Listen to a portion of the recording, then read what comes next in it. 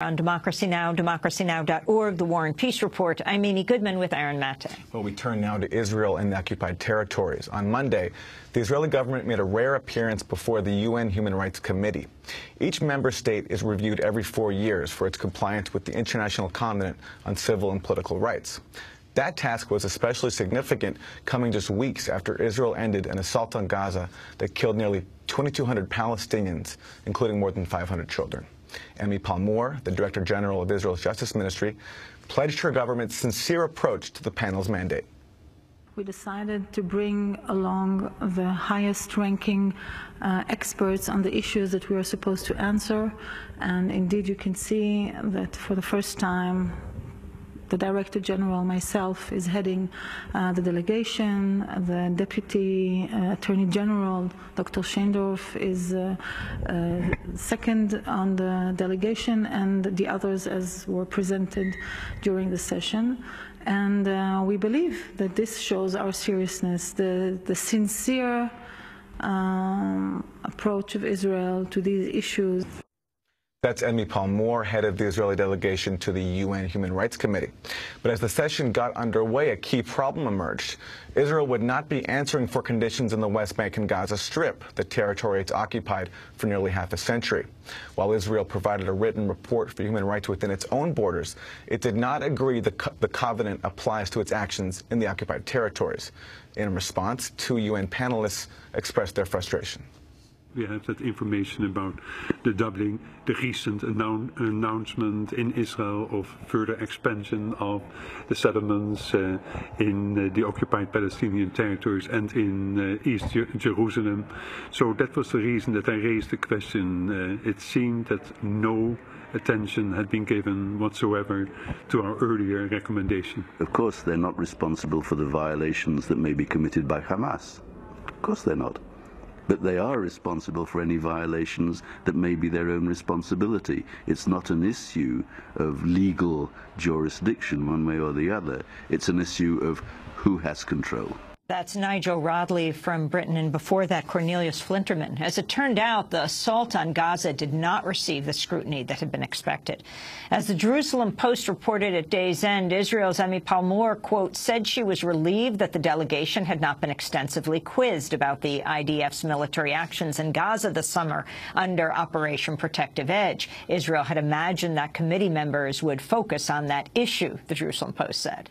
Well, we're still joined by a legal expert who's just spent 6 years trying to hold Israel to account for its actions in the occupied territories. Richard Falk has just completed his term as Special Rapporteur on Palestinian human rights for the United Nations Human Rights Council. His writings about the Israel-Palestine issue and his experience as UN Rapporteur are compiled in a new book. It's out today. It's called Palestine, The Legitimacy of Hope. Richard Falk is Professor Emeritus of International Law at Princeton University and Research Professor in the Global Studies Department at UC Santa Barbara. He presented the Edward Said Memorial Lecture last night at Columbia University. Can you talk about, well, just that, this latest news on what is happening right now with Israel and Gaza? Well, as far as their cooperation with the UN is concerned, this report that you just showed your audience is very misleading. They have refused to cooperate with the Commission of Inquiry that the Human Rights Council appointed to look into the allegations of war crimes associated with the attack on Gaza in July and August. And they refused to cooperate with my successor, an Indonesian diplomat who they favored, actually, and they persuaded the president of the Human Rights Council to appoint with the expectation that they would cooperate with him. But as I've said all along, you only have to be 10% objective to come to the same critical conclusions that I came to in relation to Israel's violation of fundamental human rights in the West Bank, East Jerusalem, and Gaza, the 3 segments of occupied territory. What is that conclusion that you came to? Well, the conclusion is flagrant violations that are official policy. It's not deviations from the extension of the settlements as a violation of international humanitarian law, not disallowing transfer of the occupying country's population to the occupied society, the imposition of a regime of collective punishment on the whole civilian population of Gaza, and locking that civilian population into the combat zone during protective edge is a distinctive atrocity where women and children were not allowed to become refugees, and there was no opportunity to be an internally displaced person. As horrible as things were for civilians in Syria and in Iraq in recent years, they always had, the civilian population always could leave the combat zone. Here, they're literally locked in to the combat zone, and only those Gazans with foreign passports were allowed to leave. That involved 800 people out of 1,800,000.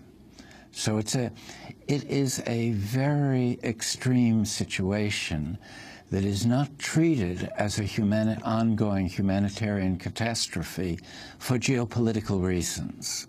The U.S. has a geopolitical veto over what the UN can do in relation to a situation of this kind. We react to Kobani, as we spoke earlier, but we ignore what is happening day by day in Gaza particularly, but to a lesser extent in the West Bank. Well, you mentioned the U.S. Can you talk about the obstacles that you face as you tried to raise these issues over these past 6 years as the top UN investigator in the territories? Well, there were two main kinds of obstacles.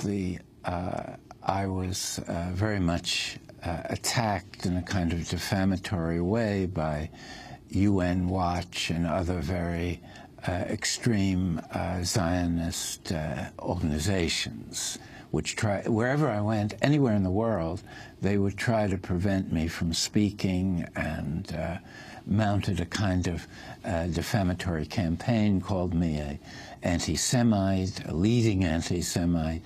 The Wiesenthal Center in L.A.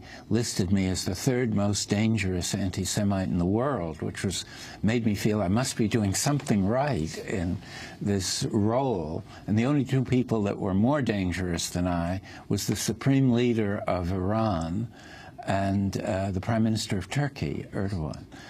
And U.S. Ambassador to the United Nations Samantha Power called you as you were leaving your UN post talked about your relentless anti-Israeli bias. Well, it certainly has been a consistent anti-Israeli critical narrative, because that's what the reality is. I mean, if you take international law seriously, and as I said, if you're 10% objective, you have to come to these conclusions. And that's why this Indonesian, who was determined to please Israel, he told me that, it turned out that they were... Makarim Wibisono. Yes. It turned out he's already angered Israel. Because you can't look at these realities without coming to these conclusions unless you're completely somehow blindfold yourself. Let's talk about what Palestinians are trying to do now, the Palestinian Authority at least. The PA has drafted a UN Security Council measure that would impose a 3-year deadline for Israel to end the occupation of the West Bank and Gaza. Speaking at the UN last month, Palestinian lawmaker Hanan Ashrawi dismissed the threat of losing U.S. government support. We will be seeking a Security Council resolution on ending the occupation within that specified date, and any solution must be based on international law, cannot violate international law and UN conventions and agreements. If the U.S. wants to isolate itself as a reaction to Palestinians joining the international community, then they're welcome to do that. The American funding is not that essential to Palestinian survival. Quite often, joining the international community, having the protection of the law and so on, is much more important than getting some funding from Congress that is conditional. Hanan Ashari went on to say, quote, "Enough is enough. What has the U.S. done for us?" And in fact, there was a report last week that Secretary of State John Kerry has asked the PA to delay its UN Security Council bid measure here, proposal, until after the midterm elections. Is the PA actually distancing itself from this whole U.S. process, and is that important? Well, it's caught between the militancy of its own people and this kind of pragmatic adaptation to the power situation and its economic dependence on funding that is controlled by Israel and the U.S. And also its security forces have been, the PA's security forces have been trained under U.S. authority. So it's they're in a very compromised position. So the Palestinian Authority leadership, in order to retain some modicum of legitimacy, has to appear to be reflecting the will of the Palestinian people. And they've been trying to walk this tightrope all along, and it becomes more and more difficult. And the recent polls show that Hamas, even on the West Bank, would now win an election if an election was held. And that's not because there's a shift toward an Islamic orientation. It's because Hamas, for all its problems and failures, resists and is resilient and has maintained the spirit of resistance that's so important to the political morale of the Palestinian movement. On the issue of resistance, you talked last night about the importance of defending the right to resist, but advocating peaceful resistance. Can you talk more about this for the vis-a-vis the Palestinian struggle? Well, I don't purport to speak for the Palestinians, and one of the tragedies of the Palestinians ever since the Balfour Declaration is that others have decided what's good for Palestine. And so what I was partly being descriptive. The Palestinians have failed with armed struggle. They failed with the Arab neighbors trying to liberate Palestine from Israeli control. They failed with the Oslo-type intergovernmental diplomacy. So what they've tried in the last several years, increasingly, is a combination of nonviolent resistance in various forms within the occupied territory and this growing global solidarity movement that has centered on the BDS campaign.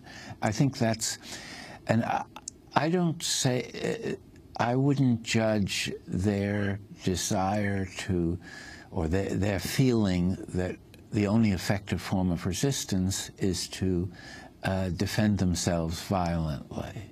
I mean, that's a decision that I don't think it's appropriate for someone outside the context of oppression to make. Hamas, which is accused of being a terrorist organization, of course, has limited its violence since its political election in 2006 to responding to Israeli provocations. It hasn't used violence as a way of promoting the empowerment of a Palestinian movement of liberation.